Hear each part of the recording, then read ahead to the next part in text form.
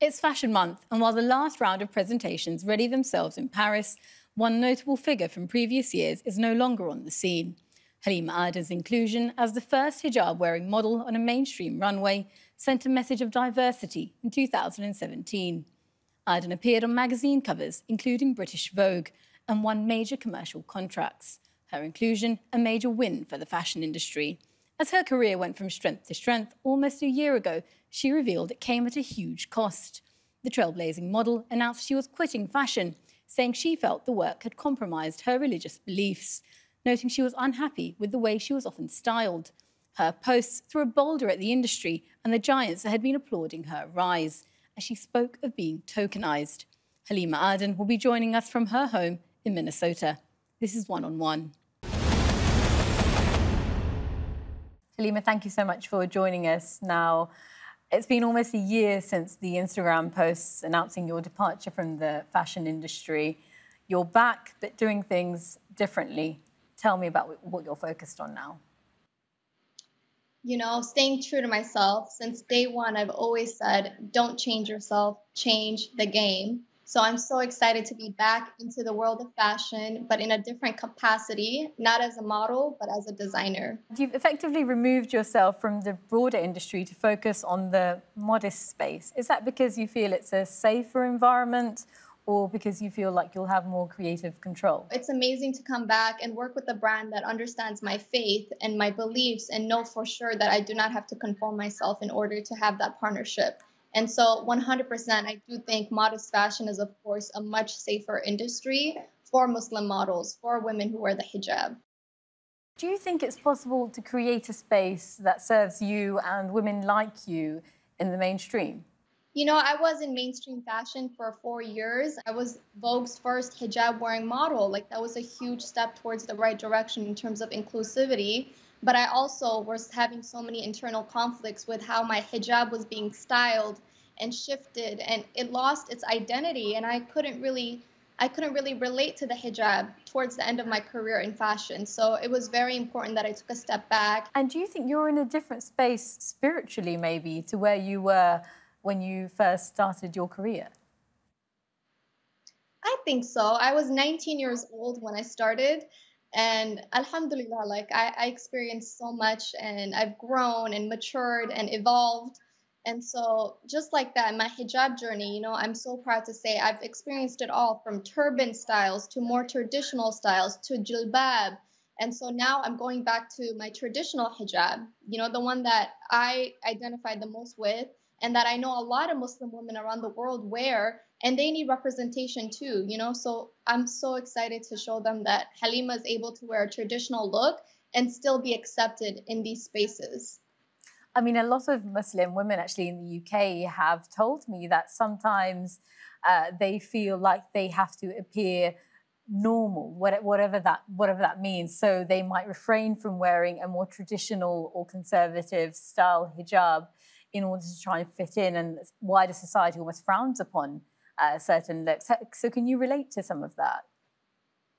Oh, I can definitely relate to that. I think just like a lot of Muslim girls who, especially growing up in the West, I've definitely experienced moments where it was just easier to wear a hat in place of a hijab.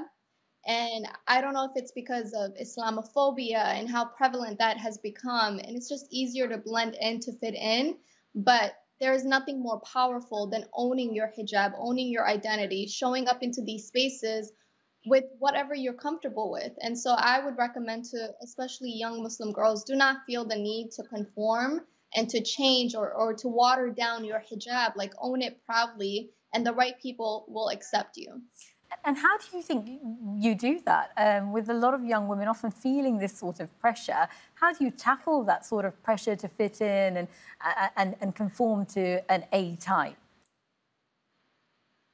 You know, it's hard. I'm not going to sit here and pretend that it's easy, but I will say it takes, you know, like, just put yourself in the shoes of the next generation. If you're able to own your identity and own your hijab, it's going to be so much easier for the next generation of young hijab wearing women to look up to you and to know that, okay, she didn't conform. She's wearing her hijab proudly. So why can't I wear my hijab proudly? So I think it's also a matter of having the right role models and representatives that do wear the hijab. And I think it's easier for then young women to aspire to that and to know that they're not alone. How do you feel about that title, almost like being a role model? There's a lot of pressure that comes with that. It is a lot of pressure, but at the same time, even regardless of what platform I have, I would still want to be a good role model to my little nieces, to the young Somali girls here in Minnesota that look up to me. So it doesn't matter if it was 200 followers on Instagram or 2 million. You know, we all have a platform. And I think, you know, especially for me, like even regardless of my career, I would still try to be the best role model I could be to my little sisters, to my cousins, the little girls in my family. So I think now I just expanded my family. It's a global family. It's young Muslim women from all over the world, my little sisters that are looking up to me. So then it becomes easier, you know, to be a role model. And do you have any role models that you look up to? I do. You know, my mother is my greatest aspiration. She is the reason why I started to wear the hijab in the first place. I look up to her so much, her resilience, her grace, the way she handles things, how she always reminds me to be steadfast when it comes to my hijab.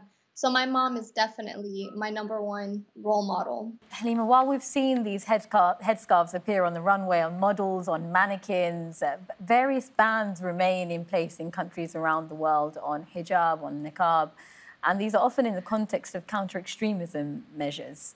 How does that make you feel as such a high-profile, visibly Muslim woman? I mean, we have to ask the question, if a hijab, if a woman deciding to wear a head covering threatens French values, what does it say about the values to begin with? And I think it's absolutely ridiculous that women have to choose between their hijab and their career in countries like Germany, and that the highest court ruling actually allowed for employers to discriminate against women who wear the hijab. I think that is absolutely dangerous and divisive. And we're definitely headed towards a very dangerous path. And why do you think it is that the hijab stirs up so many tensions in Western liberal European democracies? What do you think it is? I don't understand the obsession. I do not understand the obsession of people trying to control what women wear.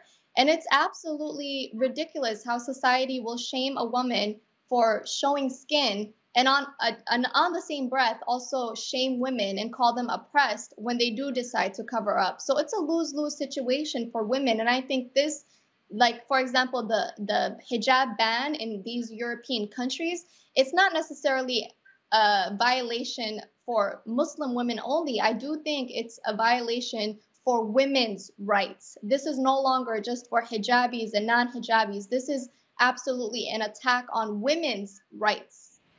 And you've spoken previously about the gymnasts, the German gymnasts who protest and wore full-length leotards during the Olympics and scenarios like that. So do you think all of those issues kind of interplay? I think 100%. The Olympian gymnast, that's one example. Kim Kardashian wearing a fully covered black outfit to the Met, that's another example. So it's cool and trendy when fashion lets women cover up, but it's not cool when a hijab wearing Muslim woman wants to cover up. We get attacked and shamed and called oppressed. But as soon as it's on another woman that's not a Muslim woman, it's all of a sudden, wow, this is amazing. Like, this is your choice. It's just, to me, it talks about the double standard. And do you think that's because it means something? Because when a Muslim woman wears a hijab, it's not just material covering her skin or her hair. It's material that stands for Islam. Exactly. Halima, you're a Muslim, Somali, Black American woman. You've spoken about the early years of your life, being born in the Kakuma refugee camp in Kenya. How do you think all of these different spaces have impacted your identity?